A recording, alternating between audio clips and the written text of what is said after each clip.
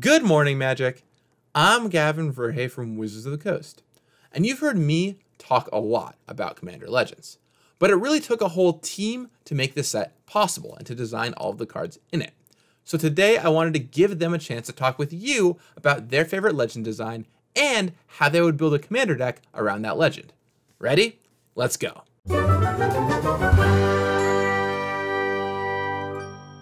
Hi, I'm Annie and I work on the Magic design team. And I'm here to introduce you to Averna, the Chaos Bloom. I don't have the card on me, so this is the closest approximation I could find of Averna, who is a green, blue, and red aligned elementalkin. You might remember similar creatures from the 2020 core set like Cloud Conceer and Leif Kindred. They have that iconic mask look. In my first month of working at Wizards, I pitched this line of text during a mini design team and honestly totally forgot about it over the years. When Gavin told me that it became Averna and is real, I was super surprised, but also super happy. I think it's a really fun design. I love Cascade. Bloodbraid Elf is like one of my top 10 favorite cards ever.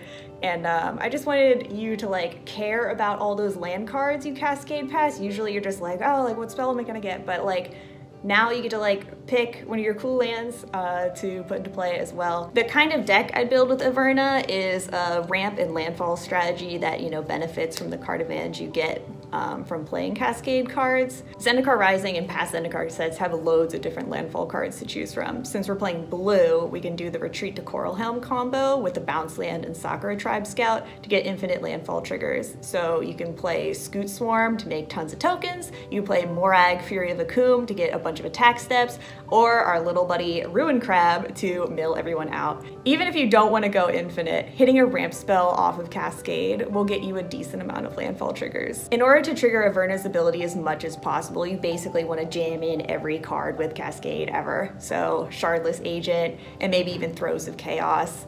Commander Legends also has a bunch of new Cascade cards, so check those out for sure. And there was like a huge one, Maelstrom Colossus, like heck, maybe we can ramp up to that, who knows. Personally, since we get to play our big friend Maelstrom Wanderer and all sorts of different Omnats, I'd argue there's a bit of an elemental theme you could go for. Throw in some elementals that care about other elementals like Risen Reef and Creeping Trailblazer, and if you want to go all in, those type boosting artifacts like Icon of Ancestry and Vanquisher's Banner. So I hope you have fun cascading alongside Averna in your future Commander games. Say bye, Averna. Hello, my name is Noah and I work on the WotC sales team, though I moonlight as a vision designer. During Commander Legends Vision, we created a long list of cardless characters and Hans immediately piqued my interest. I felt for a design to be successful for him, it really needed to communicate both his sense of exploration and foolhardy recklessness. Many Vision stage card designs are fully reworked through set and play design, which makes me extra pleased to see that Hans has largely remained unchanged through the process. Now that he's headed out into the wilds, I've been thinking, what kind of commander deck do I want to build around him? First, it's important to properly prepare for any expedition. We know Hans is going to run headfirst into danger, but I'd like to see him stick around for more than one turn. I'm thinking some of the old standbys like Vigor, Darksteel Plate, Eldrazi Monument, and Yavimaya Hollow, but also some of the less common gear like Magebane Armor, Asceticism, and Regeneration might work for him. Next, I'm planning to bring in some scouting gear. Now, there's plenty in this realm for spikes. Worldly Tutor, Sylvan Library, Sensei's Divining Top, Miri's Guile, or the newly reprinted Scroll Rack, to name a few. But depending on your playgroup, you may want to lean towards Cream of the Crop, Mystic Forge, Experimental Frenzy, and Explorer Scope. Less consistent for sure, but powerful in their own right.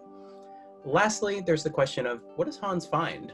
There's nothing wrong with filling your deck with Commander's biggest and baddest creatures like Craterhoof Behemoth or Terastodon, but I'm looking forward to theming out Hans's expedition.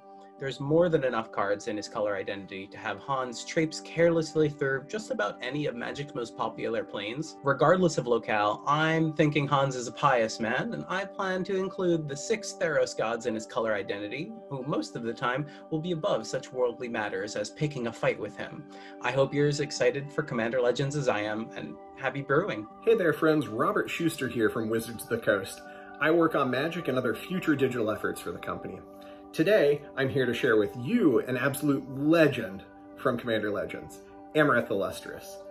Originally, I designed this card for what we affectionately called homework. That's where, outside of our design team meetings, we go back to our desk and try and come up with a card that will specifically fit the hole we're looking for. So if you want to play along at home there, I'm going to give you the prompt, and then you can pause the video and come up with a design, and then come on back and I'll share with you what I put in. So the problem was this: green and white drafters were not having enough cards in their hand in the mid to late game to stay relevant.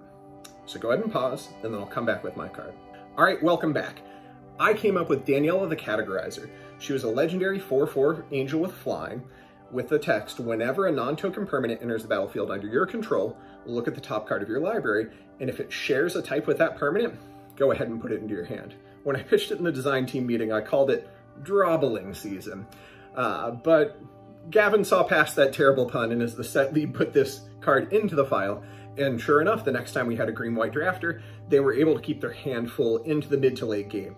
Now, let's fast forward to when Gavin hands the set off from Vision Design into Jules Robin's very capable hands to deliver Commander Legends. He added 3 color archetypes to the file, and what's now Amareth Illustrious picked up blue as well. She's really fine in the 99 of any commander deck you put together with these colors.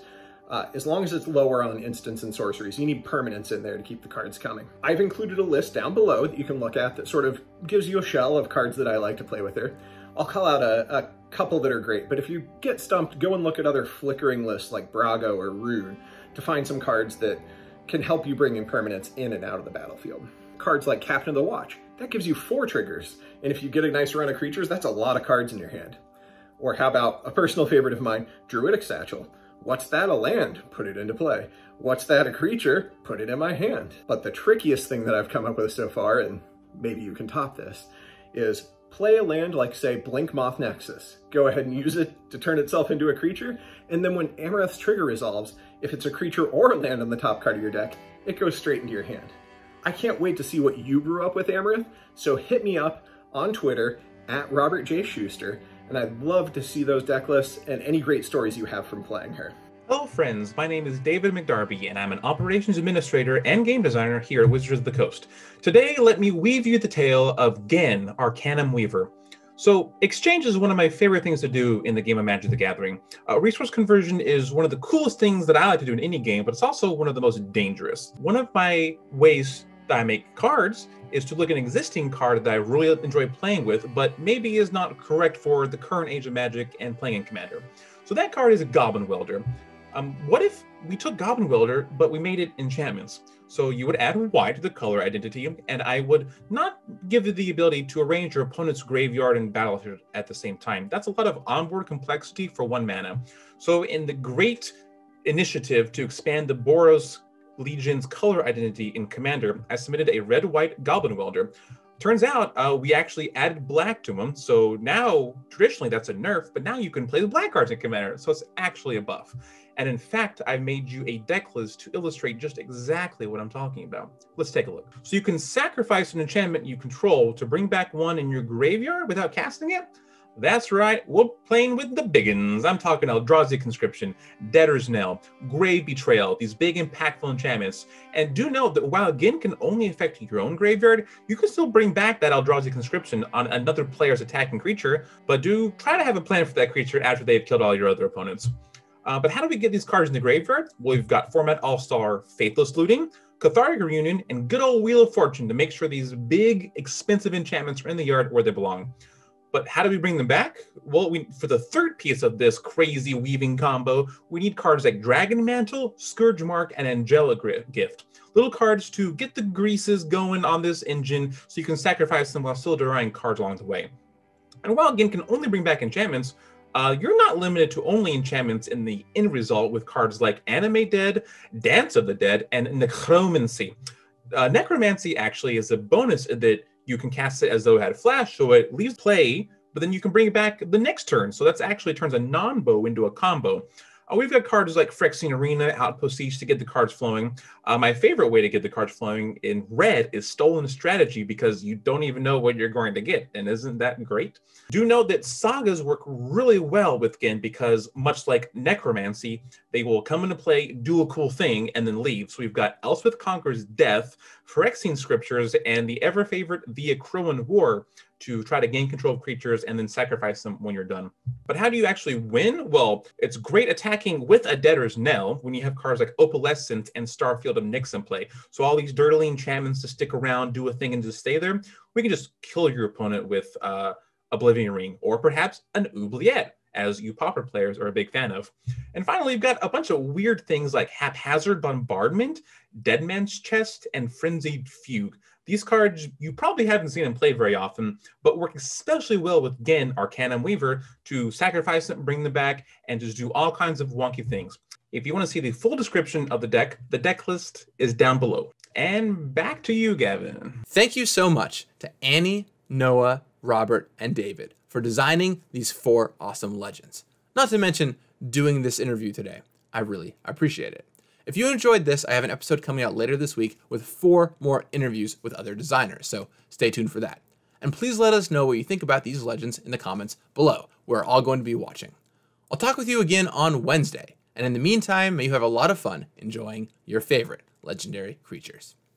You got this. We're gonna get to draft it and then play with the people who actually helped work on the set with me. Totally exciting. It's gonna be rad. Let's join this draft queue. Let's see how this thing works out. Here we go. 8 players in the queue. Everyone's been waiting on us because we had some technical issues. And all right, here we go. So first pack is up.